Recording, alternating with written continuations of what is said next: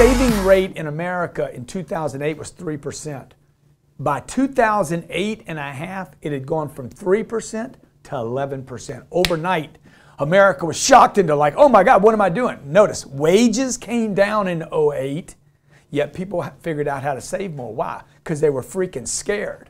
Now, 2008, 2009, 10, 11, 12, what year are we in? 13, 14, 15. So what is it? 9, 10, 11, 12, 13, 14, 15. In 7 years, Americans forgot we're back down to a 3% savings rate in America. Lower than all other 10 highest income countries in the world.